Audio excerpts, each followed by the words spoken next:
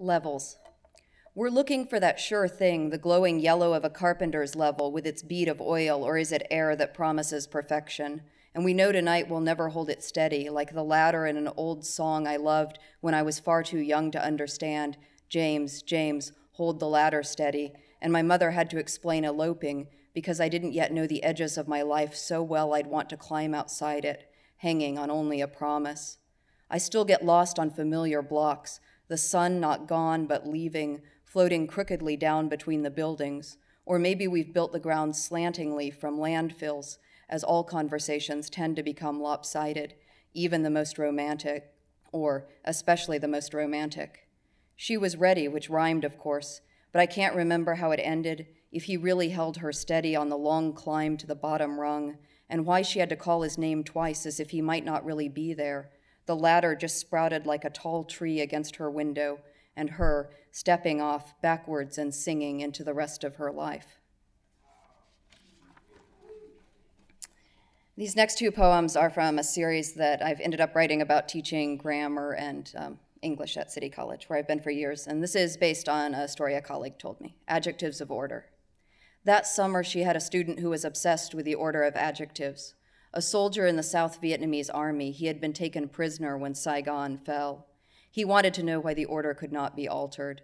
The sweltering city streets shook with rockets and helicopters, the city sweltering streets. On the dusty brown field of the chalkboard, she wrote, "The mother took warm homemade bread from the oven. City is essential to streets, as homemade is essential to bread."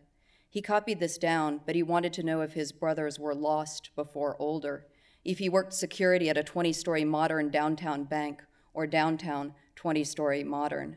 When he first arrived, he did not know enough English to order a sandwich.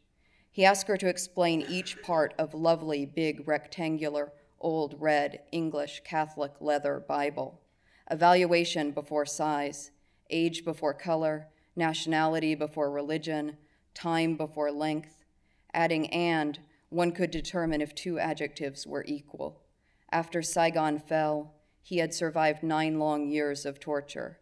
9 and long. He knew no other way to say this. Thank you. Performative language. Because twice I corrected my 5th grade teacher with my natural science confidence of chipmunks, chiming back, hands still raised like I held the helium of this fact on a string I could not let go of. But the book says, so you're wrong. And he snapped, when you're the teacher, you can teach the classes. I am in the trough before a wave of grown-up faces, chalk-stained skirt and heels to make me feel taller, answering why the answer key I instructed them to use is wrong. Father is not and never will be an adverb. Remember persons, places, things, actions, existences, ways of doing. A toad-faced teacher in the Ozarks who cursed his straight-A student straight into this moment. Think of the fairy tale logic that allows this. The mother in the 7 ravens banishing her rowdy sons. Oh, that you would turn into 7 black ravens and fly away from here, on the wings of one imprecation, forgiving them back into human bodies. I forgive you, I do, I apologize. This is not a fairy tale. This is more than karma, the kingdom of language with its slippery keys. Each small stone constructs ripples. You cannot do an action in a father way, meaning you can think hard or think slowly, but never think father. It is a noun, a verb. My father fathered only 1 child. A girl, a raven. Pray for me, Father. Think of this as a chance to test your conviction about the nature of the simplest words. And I have one more, which is based on a true story, and the story was so bizarre that I thought I couldn't write a poem about it, but then, of course, it turned into a poem anyway. So. Bay window with divorce and pigeon. Just after the notary's kanji signature, his soft blue stamp, my husband unbecoming my husband, I wouldn't have believed it if I hadn't been there. I walked into my living room with a folder of papers and found the window broken in a wide symmetrical circle, glass sprayed across the hardwood under the couch, amid the tufts of the white wool shag we had bought together.